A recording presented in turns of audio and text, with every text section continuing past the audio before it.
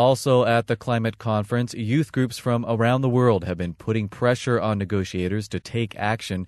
Members of the Canadian Youth Delegation and the Indigenous Environmental Network held actions to bring attention to tar sands projects and the effect on climate and their communities. We're joined now by Crystal Hajjar with the Canadian Youth Delegation. She's in Durban. Welcome to FSRN. Yes, hi. Tell us where you are right now. Right now I'm at the Durban Exhibition Center by the ICC where the negotiations are happening. What are the messages that you are sending to the Canadian leadership there in Durban at the talks?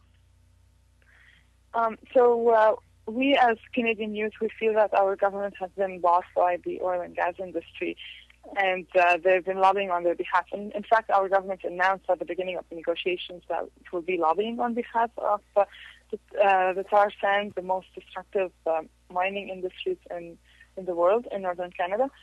And the government supports this industry and gives them money, like in terms of oil, in terms of taxes and tax breaks and subsidies. So what we're demanding was that our government puts people before polluters and lobbies on behalf of the people so that we can have a fair agreement on greenhouse gas emissions instead of not committing to a second commitment to Kyoto as our government is doing. And what other actions has your delegation there, the Canadian Youth Delegation, taken part in Durban? So yeah, the Canadian Youth Delegation have actually have done multiple actions over the last 2 weeks. So we at the beginning of the week we started by launching our new negotiators uniform. So we had suits that were all decorated by the logos of the oil and gas companies, and we launched them as being the negotiators to the fact that our government's lobbying on behalf of oil and gas industry and not on behalf of the people.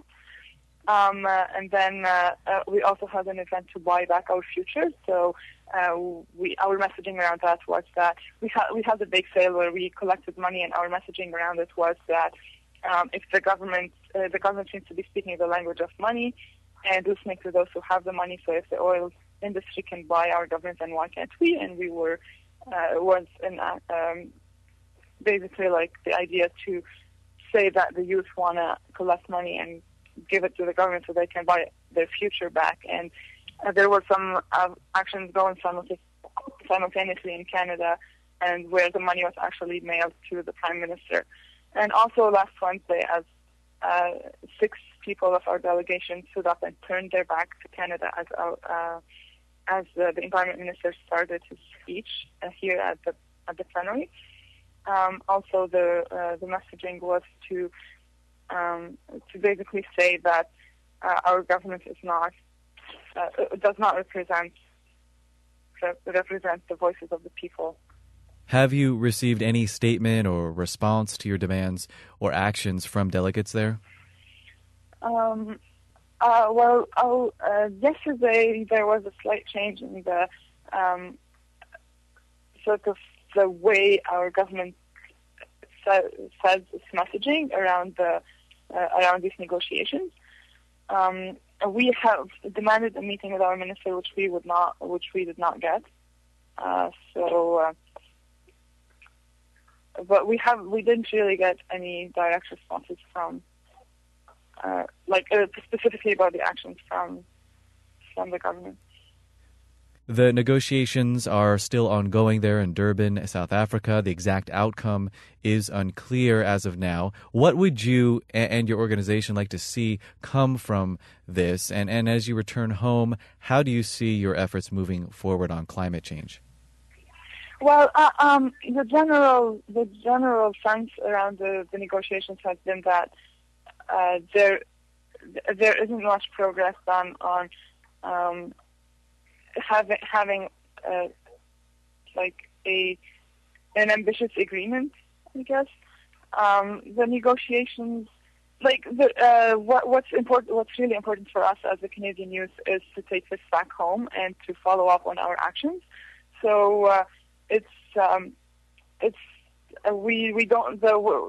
Regardless of what the final outcomes of these negotiations, when if it's not followed by action at home, whether it's for us or other places, like it's not going to be effective, because our government signed previously on an agreement, and on a legally binding agreement, and did not follow through with it. So for us, regardless of the outcome of the negotiations, we want to pressure our government to change its policies back home.